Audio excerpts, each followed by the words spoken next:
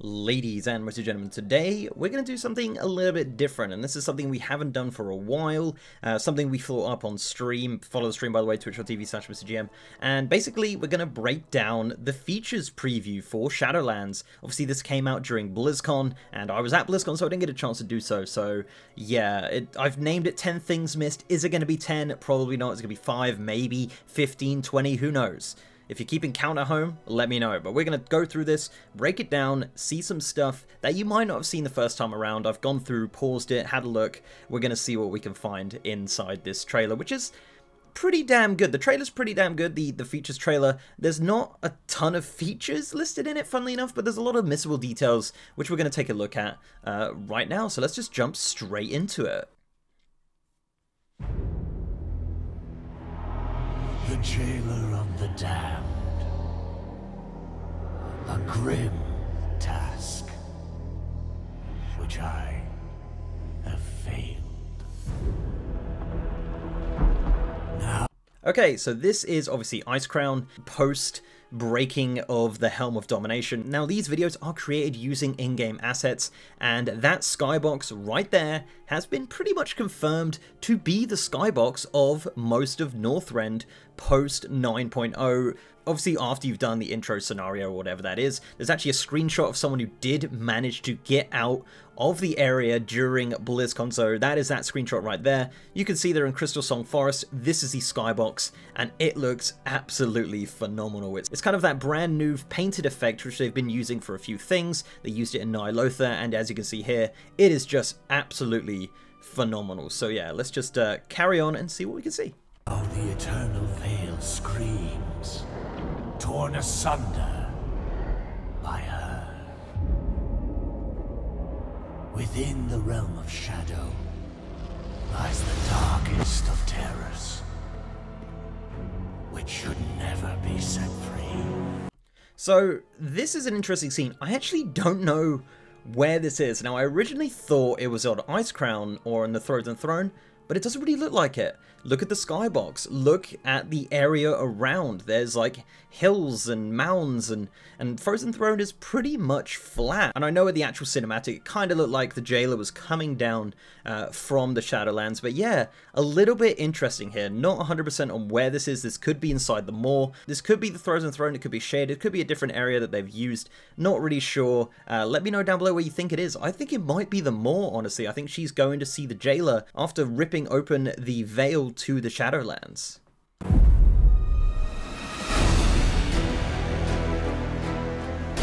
The Shadowlands are infinite.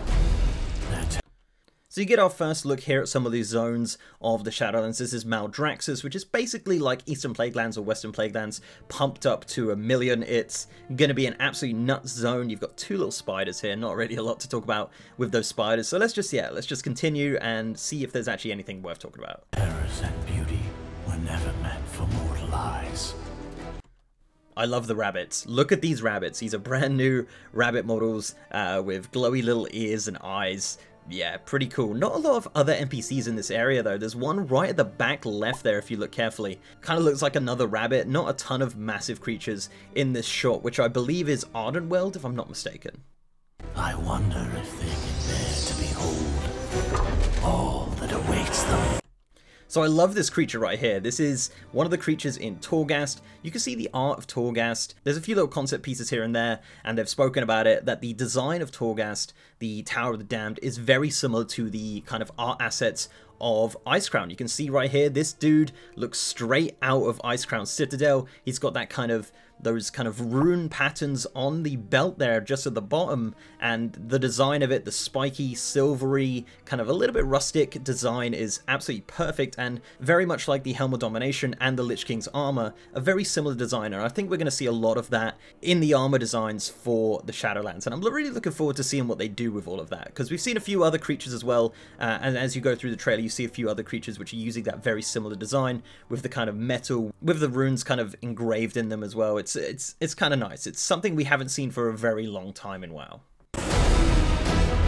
So this dude here, this is the one I use on the thumbnail because I noticed this, and this is kind of the origin of the video because I was watching this and I was thinking, huh, this is kind of interesting. So We look at this dude here, he's a Venthyr, I believe, of Ravendreth, and that's one of the Covenants. He's obviously inspired by a vampire, and the whole zone of Ravendreth is kind of like gothic and vampiric, and kind of a little bit like Gilneas as well. But the biggest takeaway here, these guys right here, I believe, use the rigging of a Night Elf or a Nightborn. You'll see in another clip in a moment the way that they stand is very similar to that. And the one thing I noticed with this guy is that he's wearing a long coat. You can see that kind of long coat design we've seen in Kul Tiras, and as of BFA, the only creatures that support long coats are Kul Tirans, humans, and now Worgens in 8.3. This could be the beginning of other player characters being able to support long cloaks, and hopefully items that start to drop will use that sort of design, because I think the long coats look so good, and even since the beginning of BFA we've been begging for every character to have them because they're just an awesome design. And with the new technology they use for, you know, capes and chests and all sorts of stuff like that, it's relatively easy for them to do using the collections tech that they have. So yeah, if it fits a Venthyr, it's gonna fit a Night Elf, it's gonna fit a Nightborn, and potentially we could see this opening up into other races as well. So that's pretty darn exciting. I just wanted to point that out. This as well, actually, if you look really carefully, I've kind of paused it at a weird point, but the guy driving this horse and carriage, he looks like a little Quasimodo or like something we haven't seen before. I thought it was a member of the Venthyr, but I don't think it is. I think it's just a random kind of minion, sort of like Dr. Frankenstein sort of thing. Not really sure. Kind of interesting. I want to see these guys up close. So we'll definitely see more of these guys once we jump into Alpha and Beta. But yeah, new little model there hidden in this little frame here. So there he is.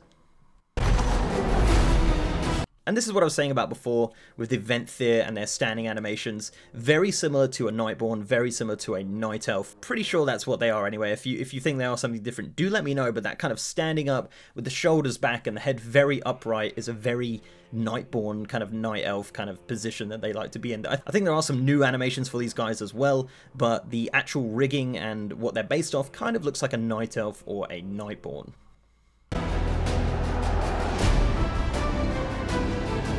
Then you get the Night Fae of Ardenweld.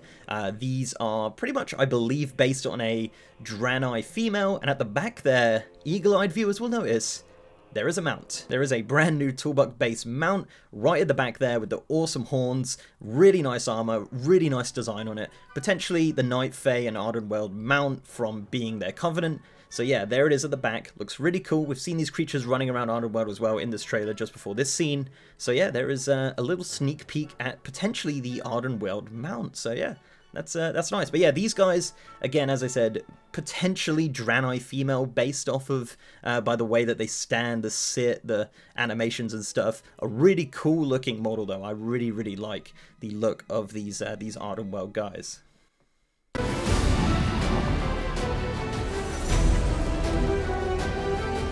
Now, Bodraxis is a really interesting one. It's so different to the rest, and you can see these kind of undead-looking guys here. Not 100% on what these are based off. You actually do see the speech animation here. I'm just going to loop that. Not 100% on what they're based on here. I don't know if it's a new model. I don't think so. I think it's based off some sort of player model. They do look very, very cool, though, and I love the designs of their gear. It's kind of like a Lich or like a something from Naxxramas or very Scourge-like, and as I said before, Maldraxxus is based off of like Eastern Plague Lands, Western Plague Lands. Like it's just kind of pumped up to 1 million, and it's going to be really insane. So I'm really looking forward to seeing what this zone has to offer. So yeah, let's just continue on.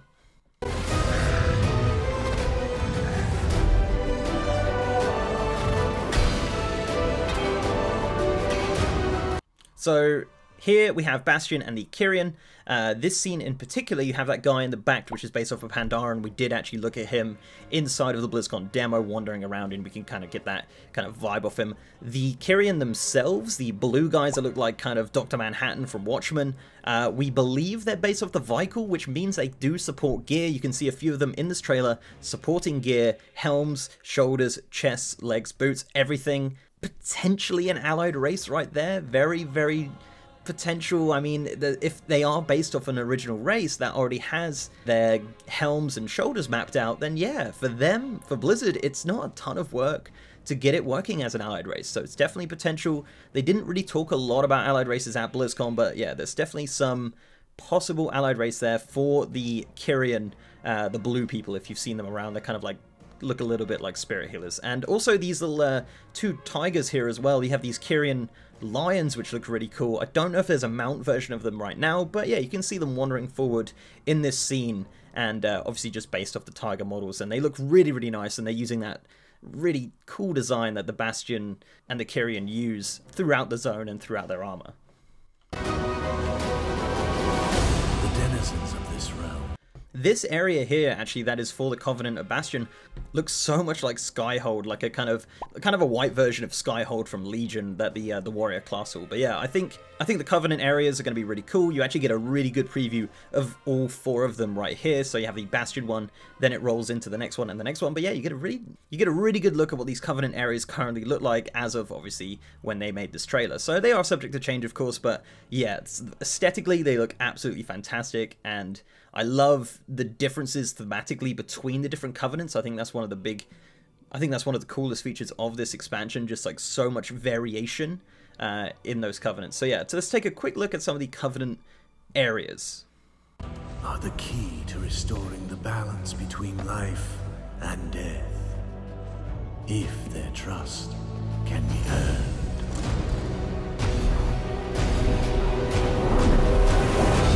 And you actually get a little preview right there of the plate gears for each of the Covenant as well. You can see these in the press website. They've actually said that these are the plate armors for each of the Covenants, and yeah, pretty darn nice. Looking really, really nice. They're making a ton of new sets for this expansion. Unfortunately, tier sets will not be returning, but there will be some Covenant-themed sets and obviously some raid sets as well. So I'm looking forward to seeing what those look like. As I said, those are the plate armors as of right now for the 4 Covenants, and I think they look great, honestly. I like the way that they've kind of embraced the design of each of the Covenants, so yeah, that's not too bad. And hopefully, I don't know how hard they're going to be to get either. It shouldn't be too hard. We actually get another good look at this that cat model that I was talking about earlier, just patrolling there in front. Looks really nice. This is actually a preview for the Dungeons and Raids. It looks like the kind of Dark Armor Bastion NPCs might be like an evil version of the Kyrian. I'm not really sure. I believe every zone in the Shadowlands has 2 raids per zone. So thematically, you'll have a Bastion raid, you'll have a Raven Dress raid, etc, etc. So yeah, this looks like kind of, you see the darker armor on the Kyrian. Potentially they're the bad boys of Bastion. I'm not really sure.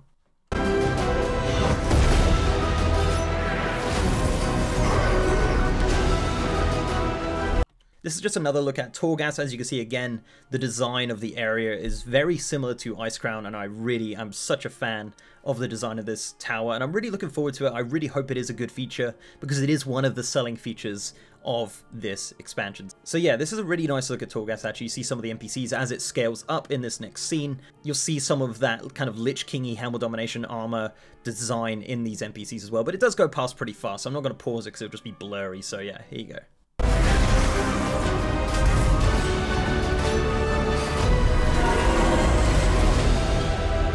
Death comes, and the end of everything.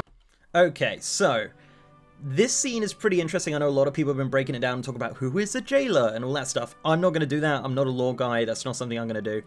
But one thing to notice here, actually, is the NPCs around Sylvanas. Now, in 8.3, spoilers, Il'gynoth says about some ravens. He says, when their mistress beacons, 9 ravens take flight.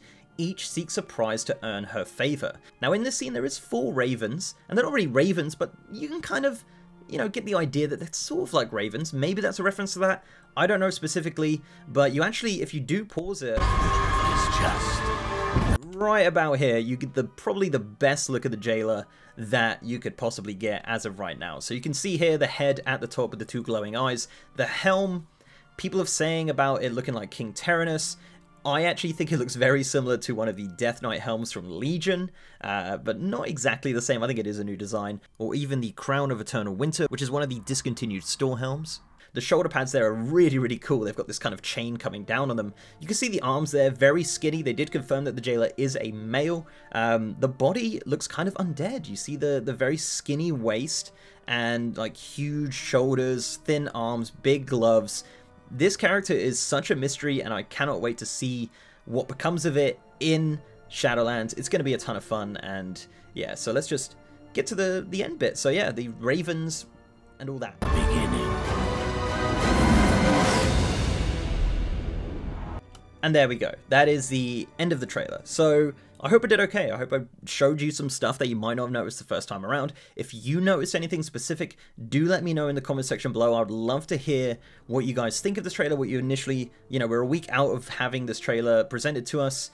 If your thoughts have changed, if we know any more information, very cool. Looking forward to kind of figuring out the mysteries of this features trailer, because we didn't get a ton of footage, and we only got a small section of Bastion when we actually got the chance to play at BlizzCon. So guys, thank you very much for watching. I really do appreciate it.